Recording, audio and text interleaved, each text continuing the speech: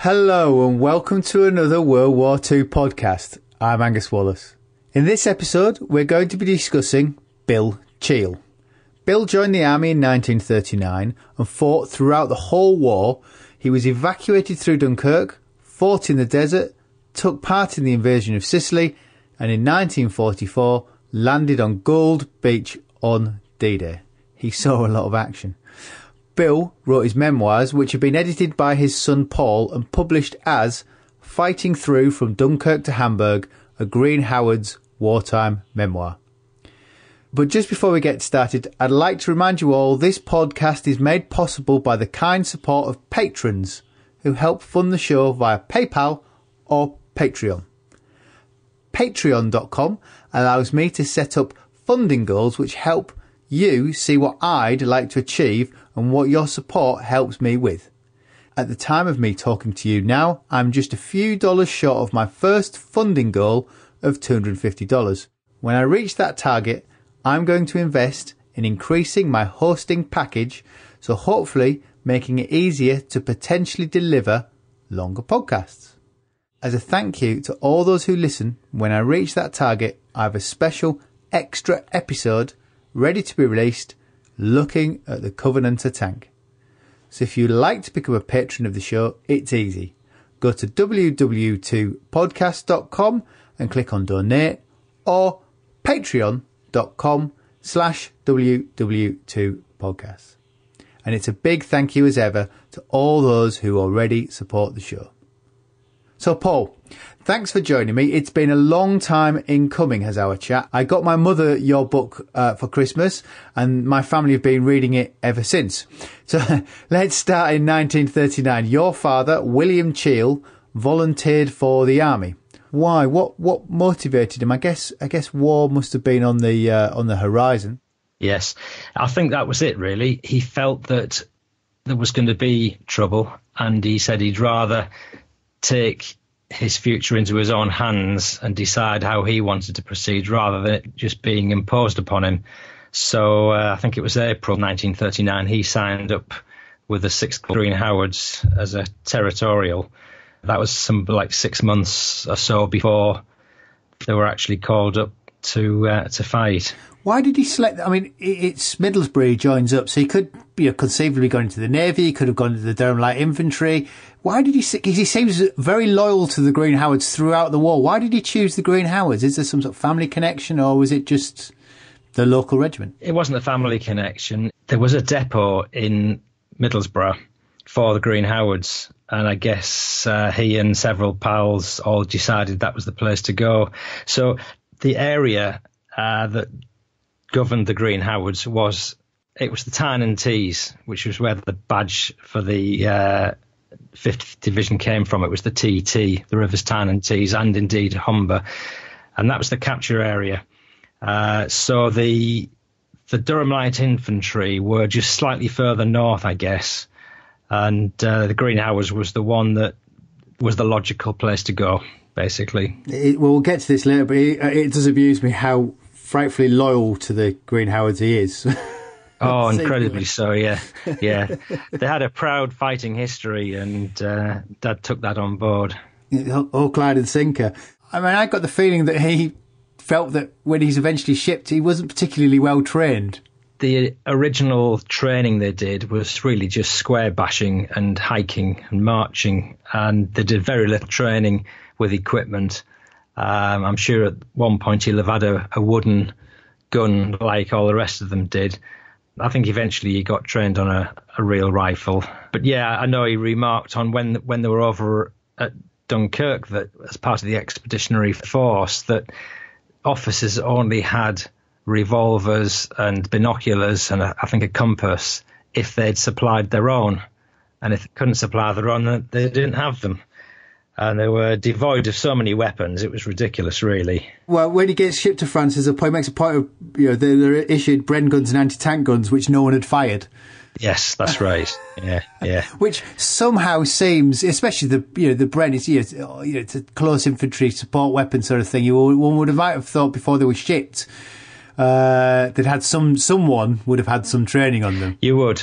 And but I think initially they didn't even have those things. But there you go. So they shipped to France in April 1940. So the Germans really start in May, doesn't it, the Battle of France?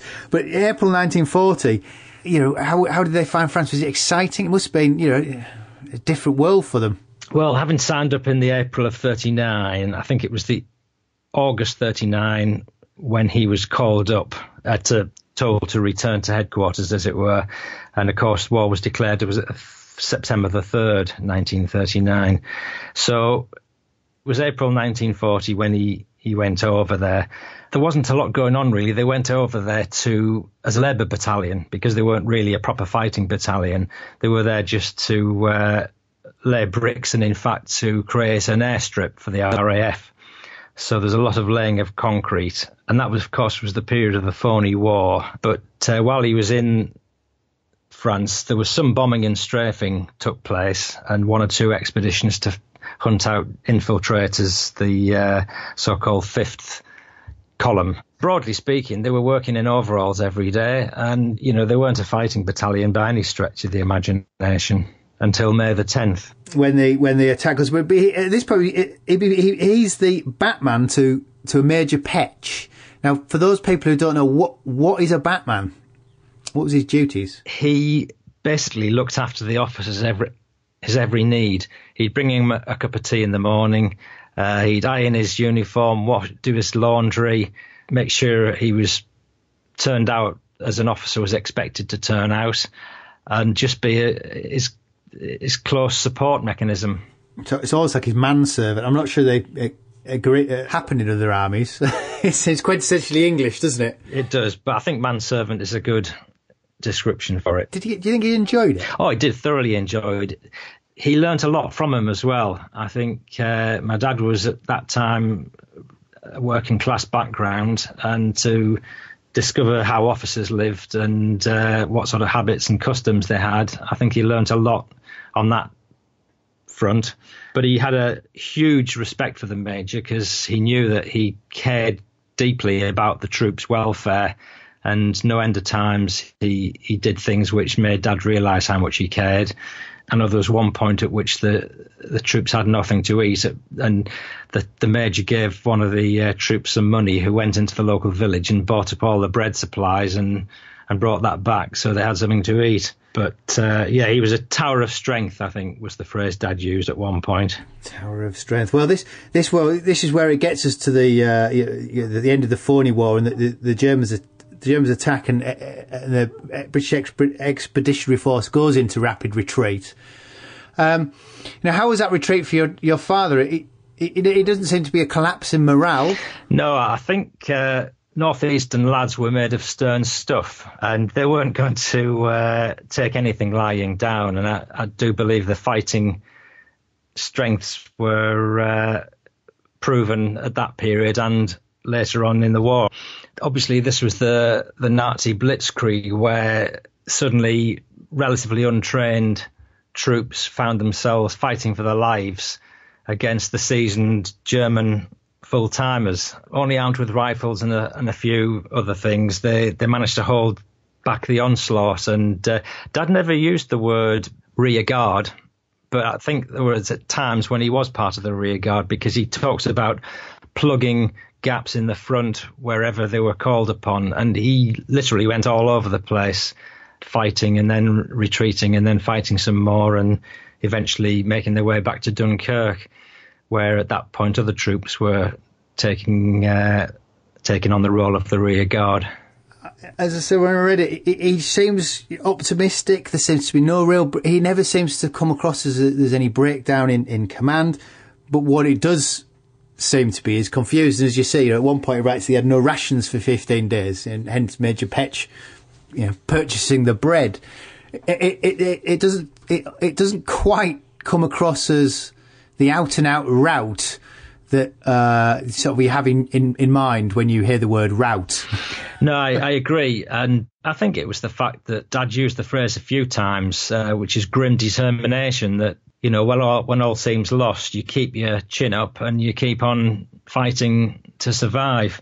And I get the impression morale was always pretty good amongst the troops. certainly how it portrays it. And how, so, you know, they get to Dunkirk. I mean, for many people, you know, the images of, it's strangely for me, it's a mixed image of the film, I think, with a Messerschmitt roaring down the beach, and long lines of men. How was your father's experience at Dunkirk? Well, when he finally got to the beach, after the fighting that led to him arriving there, it was chaos. It's funny because they walked around this quiet corner, just arriving at Bray Dune, which is just down the road from Dunkirk. And suddenly they came across the beach and saw either way they looked tens of thousands of troops. And in fact, at that point, the Stuckers had just been over doing some bombing and strafing. And there were lads dead and wounded all over the place. And the medics were doing their best to make the best of a bad job in looking after the ones that had been wounded. But it was chaos because nobody knew what was going on. There's a lot of disorganisation.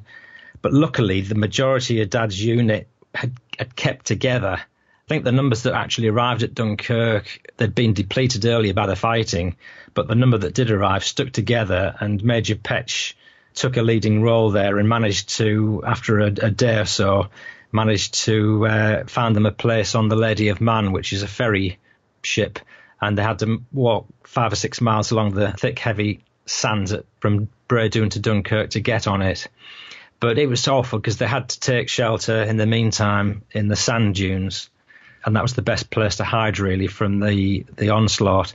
But obviously some troops weren't in the sand dunes. They were just on the beach, and everybody felt very exposed. Even today, if you take a Google map or a Google Earth view of the sand dunes at Bray Dunes, you can pretty much still make out bomb craters. You know, it's pretty horrendous stuff, really. Yeah, he's one of the 300,000 to get off at Dunkirk. And one of those curious things that, again, it gets sort of skipped over, you bring 300,000, an army, back from France. You deposit them all in the country. They don't come back in neat regiments. They don't come back with everything they were sent with. They're essentially got off the boats as fast as possible. You can't just have 300,000 men deposited in Dover. So it's basically, in the clothes he's stood up with, he's stuffed on a train. All he came back with was some bedraggled clothing, obviously, and his bayonet, which, interestingly, is actually on display, or has been on display, at the Green Howards Museum in Richmond. But yeah, very little was taken back to Dunkirk, and Dad ended up with, again, thankfully, in his case, the majority of his unit in Cardiff. It's sort of a holding point, really, is Cardiff for them, isn't there? As they trying to, I guess there's a huge administrative job as they're piecing together where everybody is before they can pull them all together. Yep, they had to carefully go through who people were, because there was always a possibility of infiltrators being in their midst as well.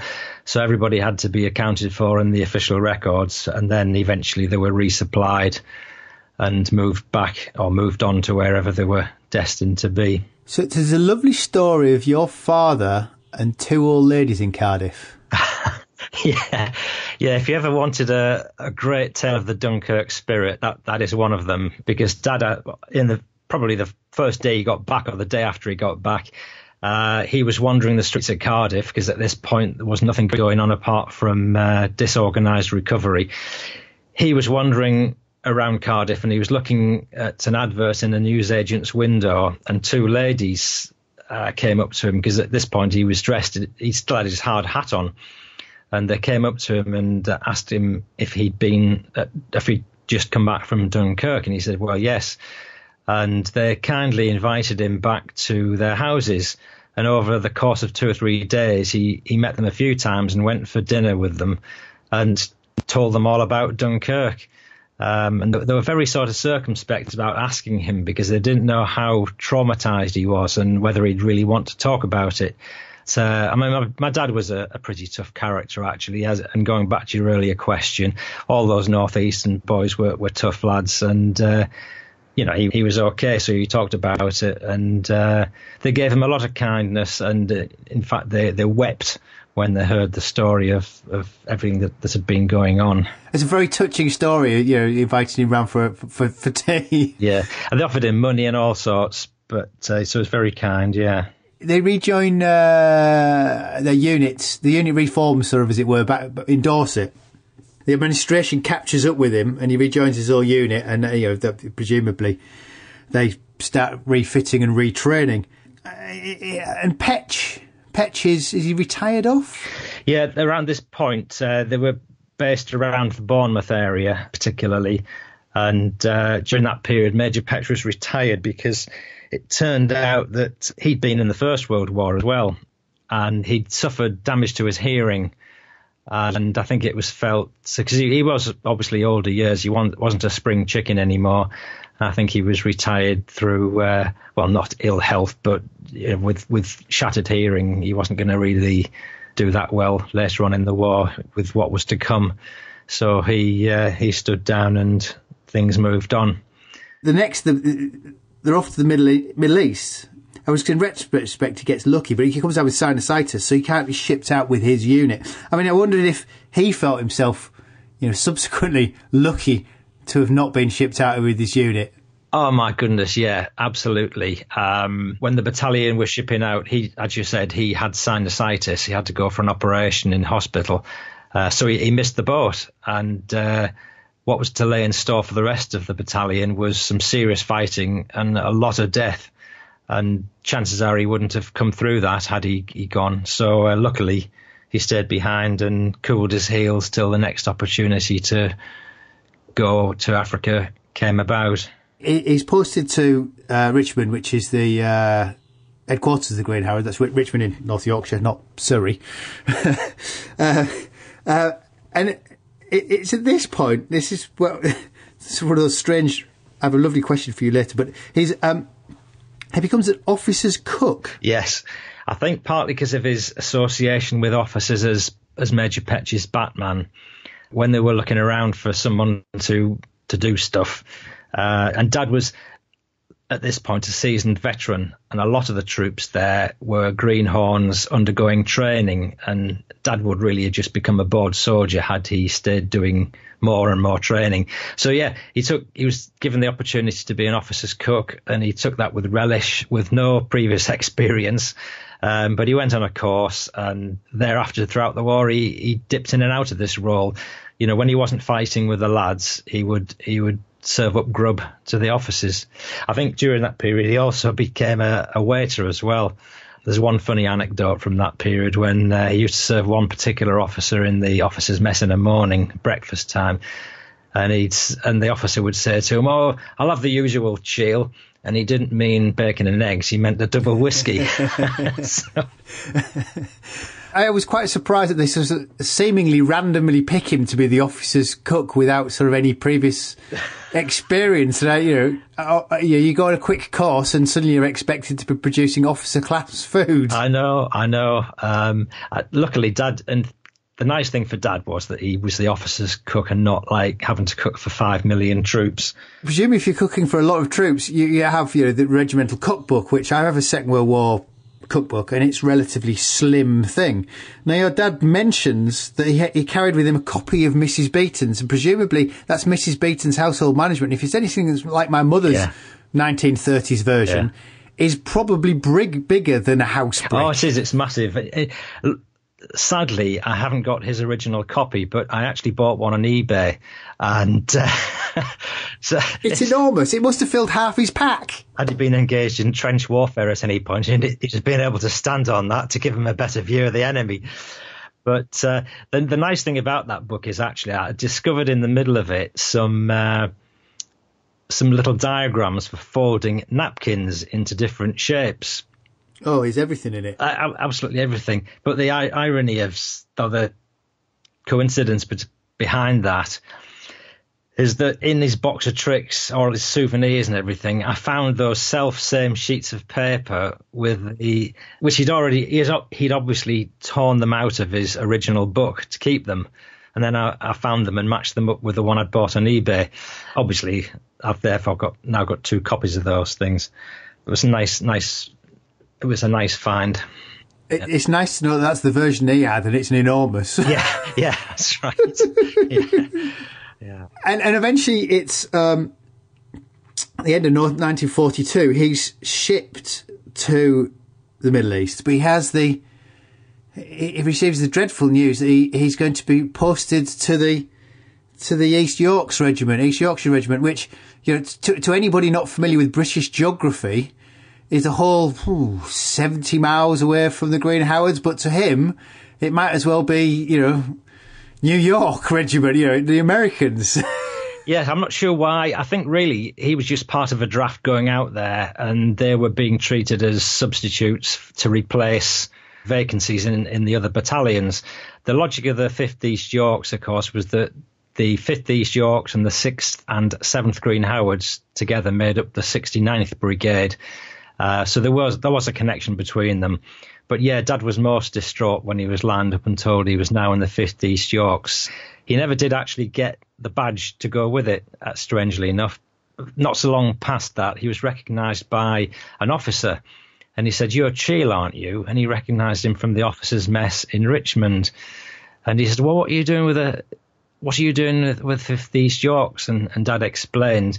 So the officer turned to his adjutant and said, "This man is a Green Howard, transfer him immediately." So Dad thankfully ended up back where he felt he belonged. I thought that was a wonderful story, the ignominy of being put in the East Yorks. What was his impressions of the Middle East when he got there? Flies is the first word that comes to mind. It was very hot, sandy, sand got in everything. And he said the flies were just appalling. The food when they first got there, because he had a wonderful voyage on the Queen Mary. He landed at Port Chufik and then moved over to a camp called Kassassin Camp, which is every soldier's bugbear in the Middle East, apparently, because it was full of flies. The food was absolutely appalling. And initially, Dad lost a lot of weight because he just couldn't eat it. It was like runny green mashed potato that didn't taste like anything. But the flies landed on your lips and, everything you drank and ate, there were flies around your mouth. So that was his impression, really. Nothing to do with the fighting, because initially there wasn't any fighting. He did a training course on a Bren gun carrier, which is fantastic. And also at periods he was guarding German troops as well. There's an interesting story out of that. I was just about to say, how did he find the Germans? He was accompanied them guard duty, going out on working parties, and there were a couple of young German lads, just ordinary German infantry, Alfred Becker and another chap, and they befriended Dad, as I suspect prisoners try to. But he returned the compliment, and he realised they were just ordinary lads, and he used to give them bits of chocolate or treats if he found them occasionally. And he actually helped them write home to their parents to let them know they were okay. Alfred Decker's parents were eternally grateful and wrote back and thanked Dad for his help, and enclosed in their letter their only photograph of their son, which was rather touching. And I've still got that photograph in amongst Dad's box of tricks today. Have you ever tried to track them down? I have actually made fair efforts to do it. I found Alfred Decker's gravestone, funnily enough. He died aged 75. So he had a good, in the 1980s, I think it was. So he had a good life. His family name was Borzinski. And that's pretty much all I know. I haven't been able to track anything more than that. One of these days I'll write to a German newspaper, I think, and give them the story and see what they can do with it. Your father, when he rejoins the Green Howards, is there many familiar faces? No, there relatively few, because as I alluded to earlier, they were involved in the Battle of Gaza, at which point a lot of them got killed, and the ranks were split asunder, really. So when Dad got back, he ended up in a different company, and I think there was only one chap he recognised. As he observed at one point in the book, that pals came and went in the army, especially during the war, and there are names at the beginning of his book that by the end of the book he'd lost track of them, or they were dead or whatever. And I guess he soon made some fresh pals, but I think it really hit him hard to realise what might have been had he gone out. And he comes under fire again himself in the desert in 43. I mean, how was that compared to France? I think it was a different battle because Dunkirk was fought over several days, whereas the battle you're talking about was April 43. That was the Battle of Wadi Akarit, which was a horrendous battle, but that was over, like, say, a 24-hour period. But there was some serious fighting went on there. They gathered at the beginning of the battle on this flat plain devoid of trees, and the point was that the enemy were ensconced in some hills on the horizon, and that was like the last major battle that took place in North Africa. And it was the Germans and the Italians retreating further north in Tunisia to eventually get out of the country and leave North Africa.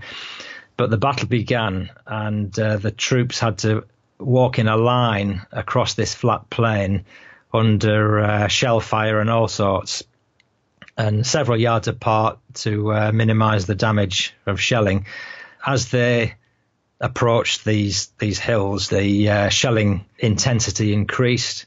There were lads being wounded and killed and blown to bits left, right and centre. Certainly several of his pals got killed in that battle. But they eventually made it into the hills and came across the enemy, and there was a lot of hard fighting during that point. But eventually the Allies won. His Lance Corporal's killed at some point, isn't he? Is that the way he jumps up and at him himself? That was Lance Corporal Coughlin. At one point, they'd been told to keep their heads down because, being in the hills, the enemy were more often than not above them, so they had a vantage point to see what they were doing. And at one point, for some reason, Corporal Coughlin jumped up to see what was going on, and Dad was sitting right next to him, standing right next to him. He got shot by a sniper and just fell dead there and then. As a consequence of that, the soldiers really got angry with the enemy. My dad at that point was the senior soldier, so he took charge, and he shouted out to the rest of his comrades to attack. And don't forget your grenades, boys. So they ran up to this Italian trench, and they found a lot of Italian soldiers hiding there, cowering, and they're the ones who'd shot their pal. At this point, I don't think there was any taking of prisoners, because when you're in the middle of a battle, you either kill or be killed. And so they killed the Italians. There's the bottom line there.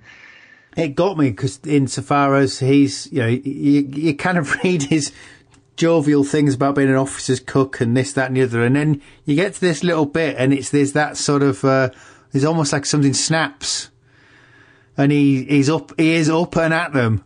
Something snaps him and he's gone. The aggression kicks in. I think it was, there were extremes definitely, from long periods of being browned off, as Dad referred to it, to the intensity of a vicious battle. Yes, it brought out all the extremes of emotion that it possibly could. He's such a glutton for punishment. His next up is Husky. They take part in Husky, the invasion of Sicily. And more than anything else, what made me chuckle about that, he notes that in my notes, I think I must have read it, but he caters for Eisenhower and Monty.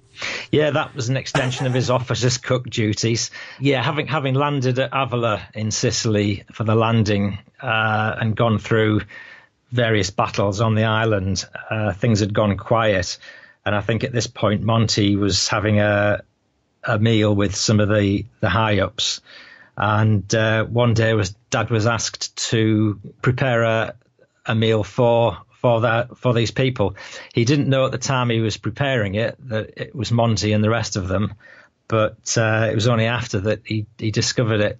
But he recalls being taken in a jeep with the wind flying through his hair around all the local shops trying to get supplies to make this meal. That's a fantastic one to tell your kids, that story, isn't it? I cook for Eisenhower and Monty. Absolutely. It's funny, but I found a picture, because when you go through the web, you do keep your eye open for things. And I found a picture with Monty meeting all these other senior officers.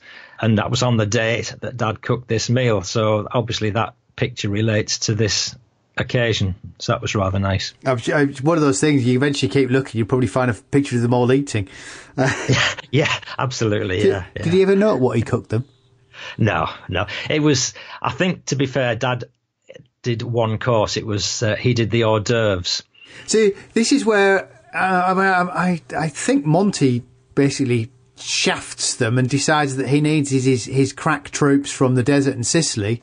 And your father's withdrawn, so he misses Italy, he misses the invasion of Italy. They're withdrawn back to the UK. I mean, I'm guessing he doesn't realise why he's been withdrawn back to the UK. No, I think they probably had an inkling that it was for better things, but they clearly had no idea exactly what. In fact, even the fact that it was France, Dad only knew it was France when he was on the ship going over there. What surprised me was they do go through a rigorous training programme in the UK. I was not sort of aware that the infantry were put through such a rigorous training programme pre-D-Day. I think it depends which battalion you were in. I know the Green Howards were designated as being part of the first wave on Gold Beach. And as a result, they were going to be in the forefront of any fighting that took place. Or that was the view.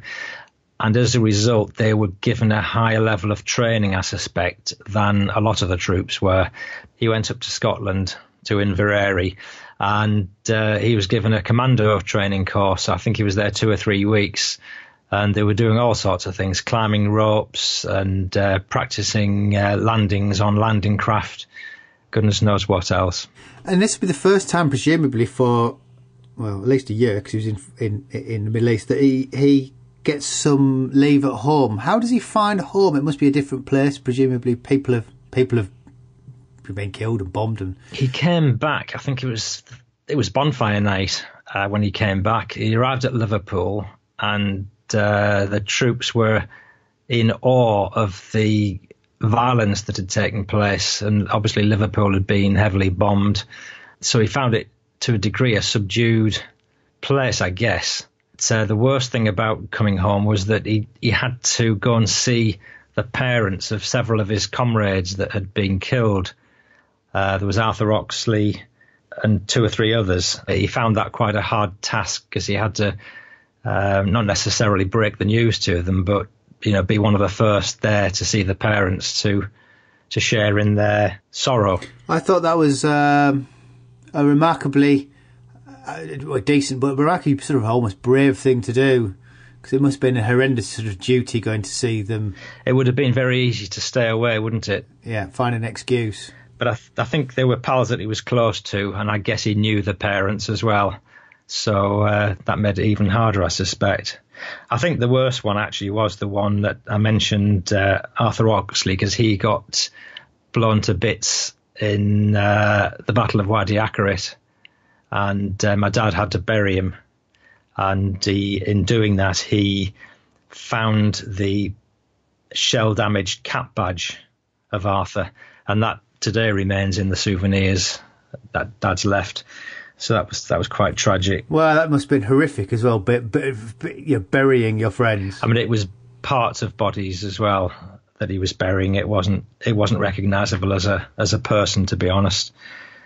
But luckily, they buried him under a cairn of stones. Dad marked the spot and reported the burial location. And thankfully, Arthur's body was recovered later on, and he's now buried in one of the official Commonwealth War grave cemeteries. The next big thing is D-Day, and he writes, we were at the beginning of a never to be forgotten experience. Indeed, we're making history.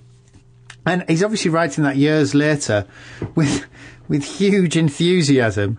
There doesn't appear to be any war weariness, and he's writing that the day they're going out, they're going to the docks, they know they're going to do something. No war weariness. I think it was an opportunity that they'd been waiting for to finally deliver the enemy a heavy blow, and it was payback time to a degree. And of course, the Americans were all looking to avenge Pearl Harbor. The Canadians had things to avenge, and obviously the British had Dunkirk to avenge and all the rest of it. And I think they were all of a firm mind that, we're going to give some payback here. That made them enthusiastic about it. Yeah, and how does his D-Day go? He survived, which is a good thing. So excellent in that respect. He went over from Southampton on the Empire Lance. It was one of several ships tailor-made for the invasion, American-built. 7 miles, I think it was, from shore, they disembarked and got onto landing craft. They took 2 hours to get to shore. They were, as I said earlier, they were in the first wave on Gold Beach. As they approached the shore, the helmsman was counting down the distance. Certainly at that point, one landing craft was blown to smithereens. When they stopped, it was about 4 feet of water, and they jumped off a landing craft under fire. I know that the soldier in front and behind of Dad was shot dead as Dad was jumping off, and that sort of made Dad get his skates on and run up the beach. There was dead lads all over the place, really. It was horrendous getting off the beach. There was a disabled Sherman tank standing there with flails all blasted to smithereens, and behind it there was Captain Lynn, who was a well-respected officer. He was urging the troops to get off the beach. He'd already been wounded, but then he was shot and killed. And one of Dad's other officers took over, Captain Chambers, and he was shouting to the troops, "Get off the beach, lads, off the bloody beach and give the buggers hell." The troops ran up the beach and finally cleared the major obstacles. And at that point, the firing died down because they were out of harm's way. Shortly after that, they sort of regrouped and carried on with the fighting. There's a story when Dad was on Gold Beach. There was a chap called Rufty Hill when they were getting off the landing craft. He jumped off the landing craft and fell into a shell hole.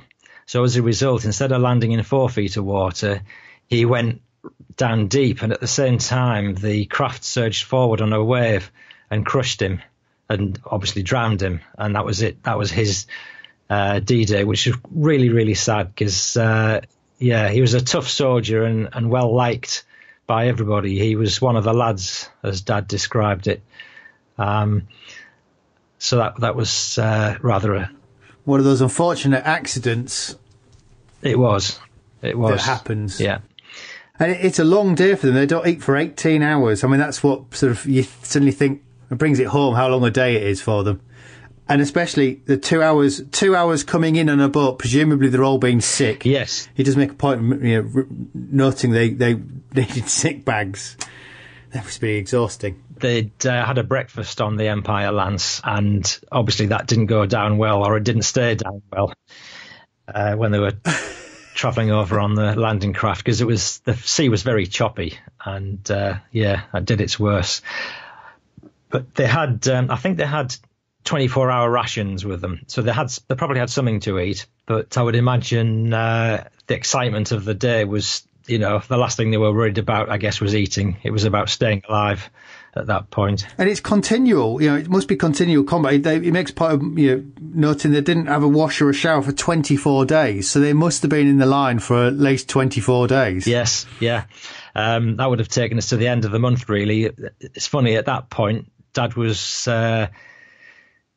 sitting at the edge of a ditch having a bite to eat. In fact, at that point, he got wounded. A shell came over and they hadn't heard it. And the next thing Dad knew, he'd been thrown several yards across the road with a piece of shrapnel in the side of his leg.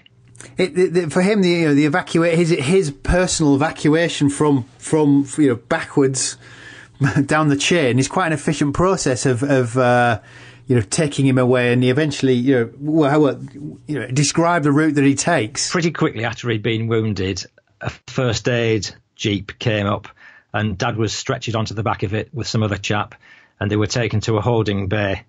And from there, they were taken across the Mulberry Harbour, because this was 4 weeks later after D-Day. So at this point, the Mulberry Harbour was ready. He went across it, and he remarks that he looked up to see this magnificent piece of construction as he went across it. He'd never forget it.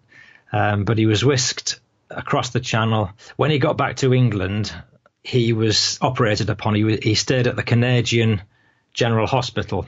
It was a temporary hospital that had been set up. And at that point, he was operated upon. Shrapnel was taken out, handed to him on a handkerchief which again, that piece of shrapnel is in his box of souvenirs. So it's funny because occasionally I do talks on Dad's book, and I went to a school once and I put a slide up of this piece of shrapnel so kids could see what it was. And just to scale it, I'd put a 50p next to it on the screen. And some little kid said, when they took the shrapnel out, is that when they found the 50p as well? So, innocence. He seems quite, there's various ways to go in hospital, where you're depressed, but he seems to have accepted his wound. He's quite chipper. Yes, I know he was at Dundee Royal Infirmary for his recuperation period. During that period, he had quite a lot of pain from the leg, but gradually he worked through it, and eventually he was well enough to return to his regiment. Well, this is where he is, though. He doesn't return to his regiment, does he? He has the ignominy of joining the East Lancashire Regiment, which is, heavens above. It's on the wrong side of the country now. That's even worse than the East Yorks. Yeah. Yes, he decided he wanted to go back to his pals, and so volunteered to return when he was fit enough. And yes, he suddenly found halfway across to where he was going that it wasn't destined for the Green Howards, but to the 1st East Lancs, because at this point the Green Howards had been withdrawn. I think they'd got to a certain point in Germany and they were pulled back. So yeah, 1st East Lancs, and I don't think he had much fighting to do. He ended up out on the outskirts of Hamburg. I think he referred to a few skirmishes here and there, but broadly speaking, he ended up on the outskirts of Hamburg around about the time that the Germans surrendered. So when he went into Hamburg, it was a city that had surrendered, and he joined the regimental police, which was effectively keeping the peace in the population. So something that I did note, because it's something my dad sort of, obviously I was failed to recall really. For VE Day, there's all kinds of famous pictures of, London and people celebrating, but for him it was kind of just another day. My dad couldn't really remember VE Day at all. Just another day that things had to be done. It was an ordinary day for them. There was no celebration, not even a drink. In fact, I don't even think an officer stood up and officially announced what had happened. I think it was one of these grapevine things, because at the end of the day, they were at the front of the action, or so they thought. So I guess they were still on quite a serious war footing, and to talk about surrender wasn't necessarily a thing for major celebrations, because they probably still thought they had a lot of work to do. Yeah, it's one of those funny things that, because it burnt into the sort of cultural psyche of people dancing in Leicester Square, and it's just so easy to remember that these guys, it was just nothing. It was just they had to carry on. Yeah, they certainly weren't doing jigs around the trenches. No, but there's no conga in Dad's trench. But for your father, the first in, first out policy, this is where it kicks in for him. He'll have been one of the first to be demobbed after 6.5 years. In later life, how did your father feel about the war? He remembered it with fond regard, really, because I think the rewards of the fighting were learning new stuff, learning how officers lived, learning how to cook, and above all, the sheer camaraderie with his pals. And I think there were a lot of positives. Obviously, there were a lot of negatives as well. But I guess you tend to put the negatives behind, as we all do, and remember the positives. And that's how Dad saw the war.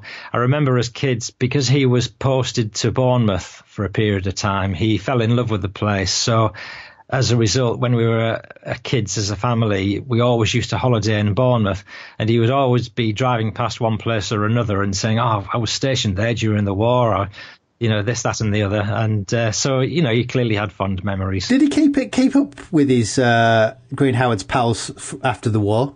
He didn't. I think he just got on with life, really. Before the war, he'd ran a shop with his mother, a grocer's store, and he went back to that to make a living. In those days, it was a hard living. He was pretty much working 6 days a week. I don't think he had a lot of time for socialising. It's funny, my father never kept in contact really with his either. He kept himself to himself, broadly speaking. He was quite a reserved chap, and I think also for that reason he didn't tend to get too involved.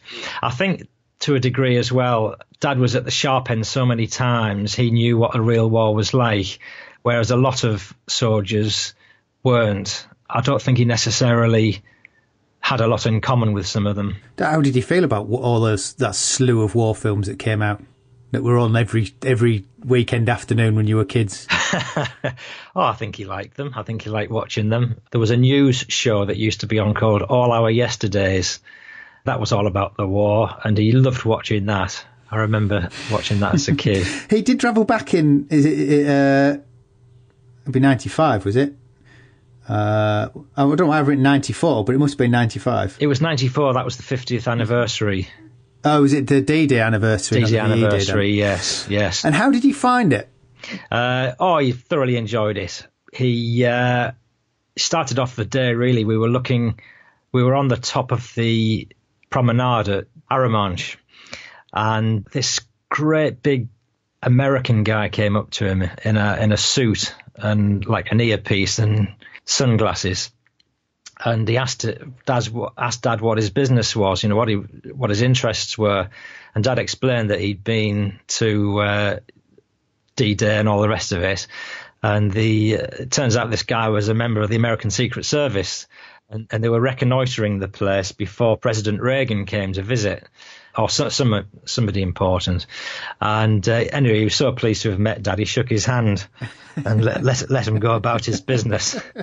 It was a wonderful day, actually, because we went then to Bayeux to the official ceremony, which was attended by Duke of Edinburgh and the Queen, President Mitterrand.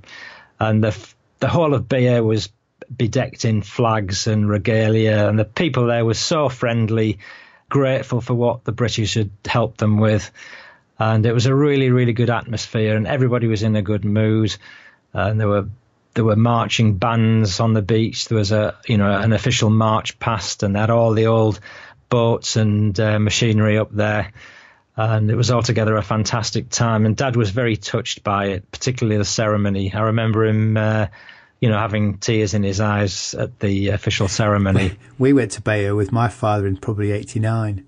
And I think I might have told this story before, but as we were going in, this French guy came out and he said to my father, "You were here in 44? I went, "Oh, yes, I landed in 44. And he said, "I was in the RAF." And because we're surrounded by bomber bases, my dad reeled off all the bomber bases around here during the war. The guy burst into tears, hugged my dad, who, typical Yorkshireman, left his arms down his side and didn't quite know what was going on. And this Frenchman gave me this big hug, floods of tears, and said, "Oh, we were young," and walked off, leaving my father completely embarrassed and bemused. Wondering what had happened. Yeah. I only really have one sort of final thing, right? See, he goes through the whole of the war. He fights in, everywhere. Did he finish the war as a private? I don't think He started as a private and he finished as a corporal in charge of the regimental police, which was not the red caps, not the military police, but regimental police. So he was on duty patrolling various German cities from time to time, which was included Hamburg, Dusseldorf, 2 or 3 others. And he's got really happy memories of that period.